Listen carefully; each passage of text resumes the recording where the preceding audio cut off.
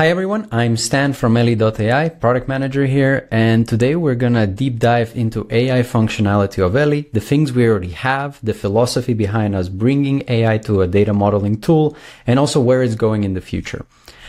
Before I show you some of the cool demos, I want to kind of start with a couple of slides and explain the whole philosophy behind this. So our kind of overall vision is to create an AI-assisted enterprise data modeling experience. This is our vision. We're not fully there yet, but we are trying to add things that enable these workflows rapidly into the tool. And the overall idea of why AI is so powerful in data modeling is that when we as humans model, we only look at one thing at a time. We look at one canvas, one model, one entity, and our context is kind of limited. We cannot keep everything that exists in an enterprise data modeling environment at once. AI actually can. It can keep all that context. It can keep into the consideration all the other entities you have, the relationships across your models, and all of that can be kind of as context for the AI. So it can bring enterprise-wide context to your modeling. Another thing it is great, because it uses all that context, it is also pretty good at suggesting documentation like metadata, and it can really speed up the work. Often kind of starting is hard. AI can help you facilitate with those workflows. And our overall idea with AI, you can speed up a lot of that modeling work that you're currently doing, just because it can assist you with a lot of these tasks. And there's a great quote by Alex Karp, who's the CEO of Palantir. In order to actually make AI work, you need an ontology, and no one has an ontology. And to kind of back it up, I also kind of brought a couple of recent acquisitions we've heard recently, which is Salesforce buying Informatica and ServiceNow acquiring DataWorld, which is a data catalog. And essentially what we're seeing is a lot of kind of tech native companies, what they are realizing is that for their AI agents to be powerful, they need to provide a lot of context around the company. So if Salesforce is building, let's say, a sales agent, that AI agent needs to also understand how the company works, look at different kind of things or data within the company, kind of understand how to sell better or what to do. And that's kind of like the power of AI. If you provide a lot of context to it, it can do magic, but without it, it's not going to be as great, right? And kind of another important thing that we keep in our heads when we're thinking of AI specifically for data work is that LLMs are great generalists. And what that means is that when AI talks to a salesperson, a medical expert, an engineer, it doesn't really matter because they are trained on all the data in the world, right? They're really good at understanding any domain. And as such, they become really good kind of translators from business knowledge into data context. We as data people, because our expertise is specifically in data domain, we might not understand a lot of nuances that fortunately AI to a degree can capture and understand quite well. And because of these things, and overall the way Ellie is right now, we kind of see that Ellie enables AI powered by context. And what I mean is that in Ellie, when you model, when you structure your work across domains and folders or lines of business, when you define terms, all of this is important context that can be used by AI. Additionally, in Ellie, you can connect other tools to it. So if you have a tool like Colibra for data governance, you can connect all the information from Colibra and bring it into Ellie as additional context. You can also connect to different source systems now. So you can also give to AI as context the information of this is the type of source systems we have, the type of data we have in these systems. And this is very powerful for AI because then you have your design context, your governance context, and your raw data context all in one. Simple to use and easy interface, but also for AI, it's really powerful to kind of understand easily all these things when you're modeling. And we already have a couple of workflows, AI powered workflows within Ellie, such as text to model and chat to model. And lately we've been working on our Source Navigator that I cannot wait to tell you more. And I'll show you a bit about that in a couple of minutes. But let's just quickly recap the functionality we already have in Ellie that is powered by AI. So one of the first things we did as part of our kind of AI initiatives is we created our text to model workflow, which essentially allows you to paste business requirements, whether it's a document or just long text, and our AI will analyze those business requirements and find entity candidates. From those entity candidates, you can select which entities you actually want to use in a specific model, press next, and then our AI, based on, again, your original requirements, the entities you selected, will also figure out the proposed relationships. And then another workflow we build as part of that initial AI initiative is also our chat with Model AI. So essentially it's a chatbot within our conceptual modeling canvas that you can chat with, explain what you want to do around a model, and it will be able to kind of facilitate those tasks. So if you've never modeled before, you can use it to ask, what is this model about? It will give you a detailed explanation. But we also taught our AI kind of really good rules on like what is an entity, what shouldn't be an entity, and kind of overall like different things around conceptual modeling. So it will also reason a bit and kind of challenge you, and it can also use our tool itself, right? So just like a normal modeler, it knows how to add entities, add relationships. So you can kind of use it to discuss your data model, but you can also use it to kind of facilitate the modeling itself, because it can create the model on the fly as you chat with it. And now let's look at our AI Source Navigator, something that we've been cooking for quite some time already, and I'm really excited to share. And essentially the idea here is that with our partnership with CData, we can connect to now over 160 different data sources. These can be sources like Oracle, SAP HANA, and all sorts of systems, also like modern warehouses like Snowflake and Databricks. And the idea here is that we don't just want to connect to your sources to bring information. Okay, there's a bunch of tables in the systems. We also want to enrich them with synthetic metadata. And the way this works is when you bring your source tables to Ellie, we won't just bring them as empty tables data, but we'll also generate synthetic metadata. And some examples of why it's useful is quite often you just might not have any documentation. You don't know how you would use a certain attribute or a certain table. There's no such metadata within your sources. Our AI agent can generate that for you. You can use it either by just providing the metadata, but in most cases we recommend that you also provide sample data, because then AI can really generate good metadata for you. Also, sometimes your table names can be something like TCB100B. And of course, if you haven't accessed this source before, you'll be like, what do I even do with it? Well, our AI agent can generate semantic table names also on your behalf.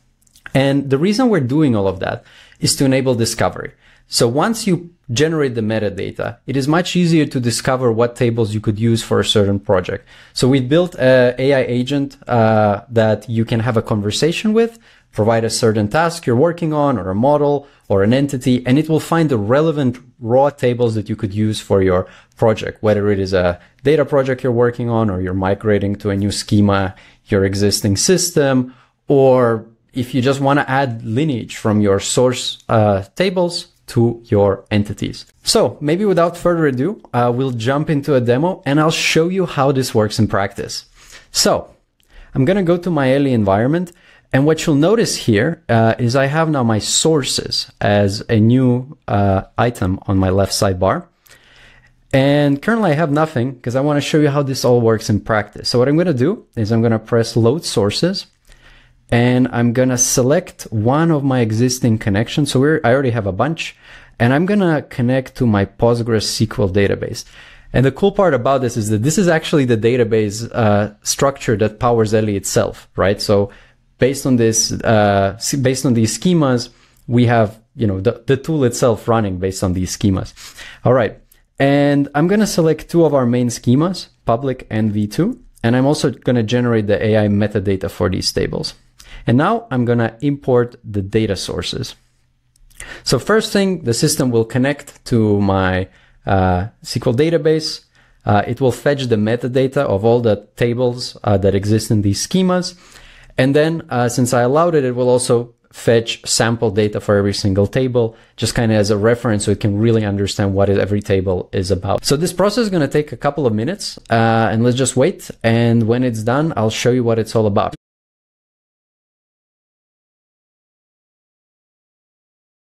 And now our metadata has been generated. So let's go and open one of the tables. I'm going to open, let's say, the entities table, just so I can show you how it looks. Let's just give me a sec, I'll find it. So let's open this table. Can I edit the source? And what you'll notice here is now we've populated a lot of metadata into this table. And for every single item that is AI generated, we always add this little blue icon so you can see that this was generated by an AI model. It's very important because we want to always distinguish what is AI generated and what is done by a real person, because that has always much more value. And what we'll see here is that the semantic table name has been created. We also generated a table description, which kind of explains how you could use this table. We added a couple of tags, which you can use later for search, but also for AI, it is quite useful. And then what you'll notice as well is that we have added column row descriptions. So you can see how you could use data from different attributes. And we've also added logical groups, which you can use to kind of distinguish different parts of the table and how you could use it and potentially also normalize it further. So we can do this for every single table that you bring through our CData connectors, and we can truly, generate metadata for your tables. So what do you do with it next? Well, we also added our new Source Navigator. It kind of works like a chatbot where you can just have any conversation you want, but it can also search through the context that is available in Ellie. Specifically, you can have a conversation about your source tables. So a test we always run in Ellie is, let's say I want to know how many entities do we have per each organization. Since I have loaded the Ellie's internal database structure kind of as context for our source tables, what the AI will do is it will look at my request, kind of what I want to analyze, and will find the most relevant tables for this specific analysis. Of course, this is a small case, but you can expand it to much more complex things. And what we see here is that our AI agent has found two tables. It has found the collections table from V2 and also the entity records table from the V2 schema.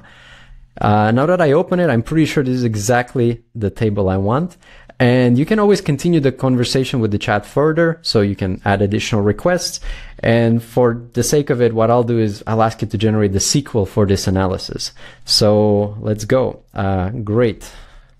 Let's use the V2 entities table, generate the SQL code for my analysis.